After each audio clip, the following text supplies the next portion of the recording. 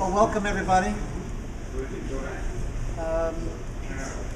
Before we go any further, we have some folks that might have to leave, but they wanted to hear the story about the new artwork. It is the same artist as our current label that we have, and it's David Berkman. He's in Portland, and I met him. I was asked how we ran into David. And actually, I'm going to turn this off. I don't fight the AC fan. We met David. I was actually doing it on First Thursday. It is still First Thursday, right? Yeah. Okay. It's been a while. About 12 years since I've done First Thursday. So we like being out here in the valley. But I did it First Thursday with a friend of mine, Sergio Luca. I don't know if you guys know who Sergio is. He was the guy who created the Northwest string ensemble, but and he held the Cascade Music Festival. It's been since the 70s on the coast. He's from Houston, Texas, actually, at Rice University. But anyhow, he's a lover of art. And he dragged me through all of the galleries one Thursday, and we saw a piece of work by this fellow that was just amazing. It reminded me a lot of Daumier. I don't know if you guys have ever seen the work of Daumier from the 1850s. He was a cartoonist in Paris, and he did these exaggerated figures and cartoonish figures, but just beautiful stuff. And he was a friend of Van Gogh's. And anyhow, the piece I saw from David had that feel, especially a lot like the original, almost Middle Ages sort of feel to it, look to it. And so just loved his work, met him, and we commissioned him to do a piece for us. So the original piece that you guys see on our label is what I'd asked him to do was an homage to all of the migrant labor, seasonal workers that we have in the industry. I mean, as you guys know, I think, without them, I'm screwed. And I think most of the hotel industry and many restaurants are screwed as well. And in fact, it was really interesting in the last governor's race and talking to both candidates for governor. I talked to them both privately, and we were talking about some immigration issues. Because at the time, I don't know if you guys were aware, but there was a bill that was in the Senate that would have required every employer to track down every single person to verify that the Social Security was real. And right now, I don't have to do that, neither do you. Yeah. I just have to provide a number. I have to be shown a number, and I write down a number. Okay? But this new legislation would have required me to prove that it was real, to research it, etc., which would be catastrophic.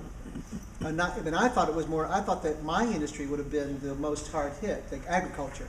But in talking with both of the governor candidates, they both said, no, you're wrong. By far and away, it's the hotel restaurant industry that would be the most impacted. So a lot of you are here and you know that that's true. Still, thankfully, that legislation was stayed in San Francisco. At the federal judge in San Francisco stayed that, but it's still out there. It's not done. And if it ever does go through, it's a very big deal for everybody. So we hope it doesn't. Anyhow, back in 2000, when we met David and we asked him to do this piece for us, the original piece, which is on the far end, I asked him to do an homage to our vineyard workers because, again, without them, we don't exist.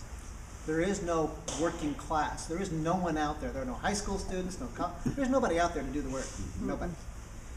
And so I want to do an homage to them. And I said, I want you to do a piece that shows the rigors of the work. I want you to show how hard the work is. I want you to show winter pruning. When it's cold, it's wet, it's nasty, it is not pleasant. And this group of women and men that do the work they're phenomenal, frankly. They do incredibly detailed work in pruning, which is you really have to know what you're doing. You don't just go out there and start cutting. It takes a lot of experience, frankly, to do it well. And not that we're not there guiding, but we are, of course. But these guys know what they're doing. And so he did. He didn't do flowers and deer and rainbows and so forth. He did. There's enough of that out there.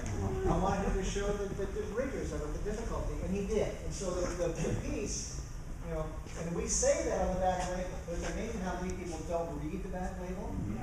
You know, they just look at the front label and go, God, that looks dark. And yes, it does, but it was intentional. If you read the back label, you know why.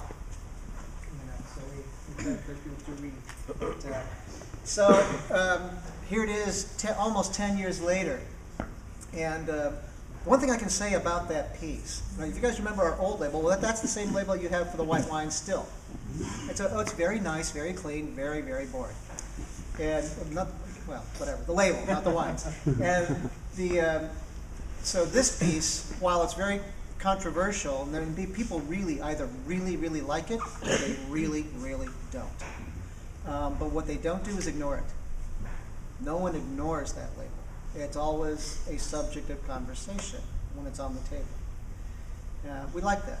We like to stimulate conversation. All wines and labels should do that, as far as I'm concerned. But 10 years later, you know, we realize that when we have, particularly in a retail setting, when we have numbers of our wines on a shelf, it's difficult for the consumer. I mean, you guys in the retail understand. Difficult for us. I mean, well, for anybody, for anybody, but it's difficult because the vineyard name is not that large. No. And so to distinguish the bottlings, you know, I mean, we're so close to everything that we just, you know, we know where to look. Number one, for the differences, but we're assuming too much, way too much. And so we decided that it would be really fun to approach David again 10 years later and say, hey, let's do a new piece for every vineyard we work with, so it has its own identity.